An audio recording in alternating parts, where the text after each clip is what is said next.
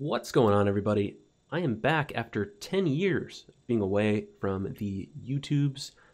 We are self-isolating with the virus, which shall not be named, scare of 2020. And I know you guys are all being good citizens and practicing social distancing and self-isolating, so there hasn't really been a better time to get back into YouTube as right now. We're out of toilet paper here. But we're hanging in there. We're doing okay. So I wanted to put together a training series on Lightroom Classic CC for beginners. So this class will be mostly tailored towards beginners. So we're going to cover the basics here. Might get into some of the advanced concepts later. We'll see how that goes. So Lightroom Classic. So if you're looking at Adobe, and getting into the whole Creative Cloud thing, you might notice that there's like two different versions of Lightroom that they're offering right now in March of 2020. There is Lightroom, and then there's Lightroom Classic. So Lightroom is more of like their cloud sort of photo editing service where you're uploading your photos to them and then editing them online. I think that the application itself can be used in multiple different formats, so you can use it on your tablet, in your phone, web browser, that kind of thing. Whereas Lightroom Classic is the standalone application that you install on your machine. You keep your photos on your local machine. And, you know, oddly enough, Lightroom Classic, I think, still has a little bit more features than the regular version of Lightroom. So it's weird branding. I don't really understand what they're doing right now. I think obviously they want to eventually migrate people over into the actual Lightroom version where everyone is putting all their stuff in the cloud. I don't really like that. That's not my bag. I like to have all my photos locally on my machine, and Lightroom Classic is the tool for that. And it also is the more advanced application, I think, which is strange. So if you're hearing, you know, Lightroom Classic, you might think, oh, this is an older version of the application. It's not as good. All the new stuff is in the regular version of Lightroom. That's not entirely accurate, I don't think. So this training is going to be focusing on Lightroom Classic. So just keep that in mind as we go through these training videos. And yes, as I mentioned before, you will need a subscription to this. That's the way Adobe does their software and stuff now. So just keep that in mind. If you're not sure if you're going to be using all of the Adobe suite, you can just get the regular photographer plan that they offer, which I think just includes Lightroom, Photoshop, and I know their Adobe portfolio website builder thing. Maybe it includes Bridge. I'm not entirely sure, but I think that's pretty much it. Whereas they have the full Creative Cloud subscription that you can get for, you know, a lot more money, but it includes access to all of the applications. So if it's approaching some sort of holiday or sale, you can just sort of keep an eye on it. Sometimes they offer a deal where you can get it for a year for like cheaper. I got the full Creative Cloud suite on Black Friday for like $30 a month for a year, which to me is a great value because I use a lot of those applications in there. But if you're just getting started out, you're not sure if you're even going to really like this, start with the photographer plan. It's a little bit cheaper. It's, you know, at the most, I think around $10 a month, which, you know, get it for a month, try it out. If you don't like it, cancel. So anyway, that's my opening spiel. Let's get to it here. Gonna hide myself here. No one wants to stare at me the entire time. So here we go. Okay, so here we are. Ideally, you have installed Lightroom Classic. You have managed to do that, and you probably had to get an Adobe account in order to do that. And you've signed in with your Adobe account, and you'll see your name up here in the top left corner. Here we are. This is what it should look like after you get everything installed and set up. This is sort of the main view right here, and this top right section is your navigation. So, you know, you can click these little tabs to move into these different modules. For this training series, we're mostly going to be staying within the library and the develop modules. I might get into these later, but honestly, 99% of the time that I'm in here, I'm only using the library and the develop module. Map allows you to geotag your photos, which I don't really do. Book allows you to lay out a photo book, and then you can, I think Lightroom partners with the company Blurb to actually produce photo books. Otherwise, you can export it as a PDF, and then I think you can send that book layout to another company of your choice if they accept that kind of PDF layout. Slideshow is building just a almost like a PowerPoint slideshow of your photos. If you're doing a lot of presentations for other couples and I don't know, groups and things like that, slideshow can be useful. I never use it. Print, you use to actually print the photos on your own like photo printer. I never use that. I always ship my files off to an external company to get prints. And then web allows you to make a web gallery, like a HTML5 web gallery, and actually spits out the HTML that you can use to put up on your own site. I have used that once in the past, but for the most part, I haven't. Maybe I will look into that at some point later. But this first section of the class, we're going to start with the library, and then I will do another series on the develop module where we actually edit the photos. But library is all about organizing, cataloging, setting metadata, all of that good stuff. So ideally, here we are. You've installed Lightroom, you're set up, and you know that's just a quick tour around the interface. On the edges here, you can see these little arrows. So if you want to collapse different panels, you can click them and they'll go away. You can see if you collapse it and then just hover over it, it'll come back. And then if you move your mouse, it'll go away. So this kind of thing is more handy in the develop module if you want a little bit more space. But I generally leave all of these panels open. The first thing I want to talk about before we get into much about Lightroom is the concept of the catalog file. So let me see if I can find, here it is. So by default, when you install Lightroom, this is on Windows, in your little pictures area, you'll see a Lightroom folder. And then right here, you can see this Lightroom catalog. So what Lightroom is it's a non-destructive editor. So when you have your photos in here and you make changes and you edit them, you're not actually editing the photos themselves. What you're doing is those edits are being saved in this catalog file, which references the photos stored on your machine.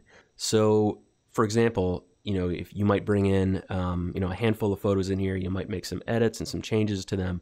And then if you were to actually go to the physical location of the photos on your computer, and you went in there and you opened the actual photo, the photo would look as if you just took it out of your camera. It wouldn't have any of those edits to it. And that's because the edits themselves are stored in this catalog file. So when you're working with Lightroom and you're working with your photos, there are two sort of pieces you need to be aware of. That is your photos themselves, and those will be stored on your machine. And then you want to be aware of this Lightroom catalog file. So for example, if you are going to be migrating to a new computer after you've been using Lightroom for a while, or you want to transfer all of your photos to another machine, you want to make sure you bring this catalog with you. Otherwise, the photos aren't going to have any of the edits or any of the changes or any of the things that you made. So if you're being a responsible photographer and you are backing up your photos, you're also going to want to make sure you back up this catalog too. You know, in case of, data corruption, or, your hard drive crashes and you need to get a new machine.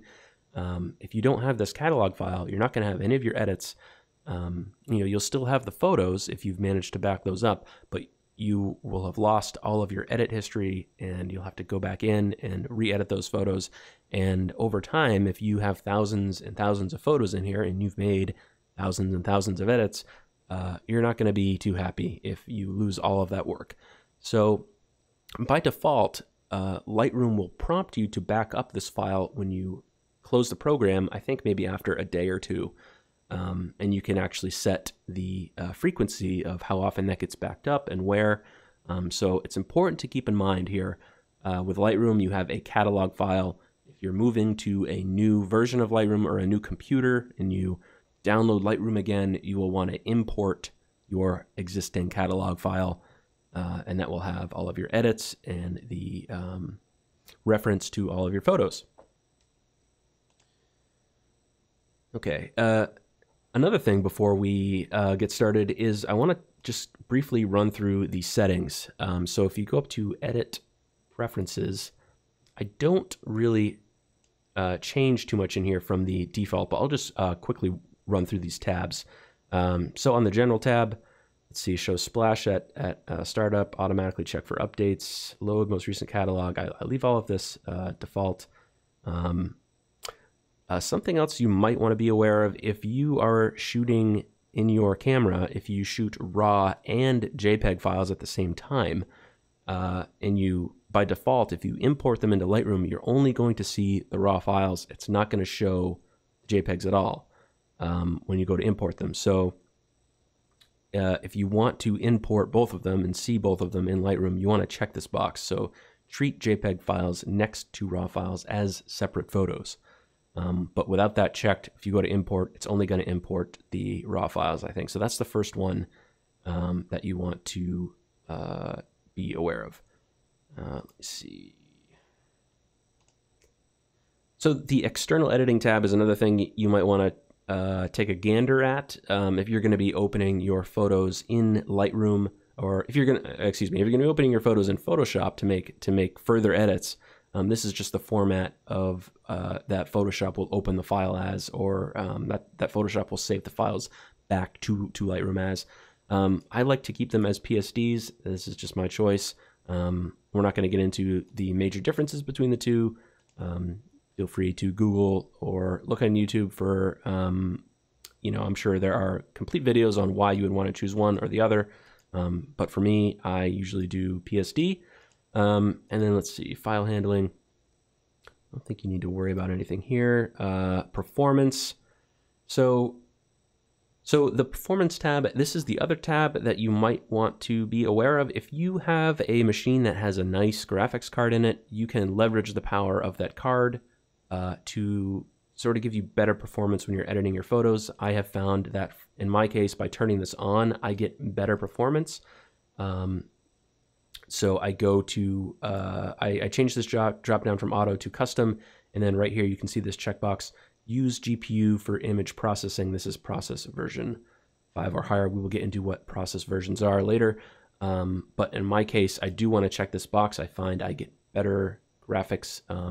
I find that Lightroom just behaves better. It works faster, a little bit more efficiently when I have this checked. I currently have an R9 390 AMD card in there. This card is a little bit older. I think it's probably 4 or 5 years old at this point. But I find that with this checked, it just seems to, the application just seems to flow a bit better. I don't know if this exists on the Mac. If you're using a Mac, this sure might display something a bit different. If you're on a MacBook, it doesn't have a dedicated GPU, you might not see this in here. So just be aware if you know your machine and you have a dedicated good graphics card in there, you might want to come in here and check this box. If your processor is a little bit weaker, this will give you a little bit more of a boost when you are trying to edit. So in terms of options, those are really the only things that I change. Other than that, I basically leave everything else where it is for now. I think another thing, if you go edit catalog settings, I generally set my preview quality to high and then automatically discard previews after 30 days. So what this is if you have a high megapixel camera, it takes a lot of power to constantly display those at their full res. So what Lightroom does is it generates previews, and it doesn't display the full image until you zoom into it. So what this is this just says by default what preview quality you want, and then automatically discard that preview after a certain number of days if you're not going to be looking at that photo for a while. It just saves space in your cache. Yeah, so I tend to keep it at high, standard preview size, auto. General, the general tab will show you where your catalog file is. And here's the backup thing that I mentioned earlier. So by default, once a week when you exit Lightroom, it will offer to back up the catalog file. and then you can change in here how often you want that to happen. So every time Lightroom exits, or when Lightroom next exits, once a month, never, whatever. I generally have it set to once a week, and that is fine for me. So that is the catalog settings. So those are the settings. All right, so I think that's going to do it for the first one here. On our next video, we're actually going to get into the good stuff. We're going to import some files, get our catalog set up, and I will walk through the import process. So thanks for checking out this first video, and I will see you guys in the next one.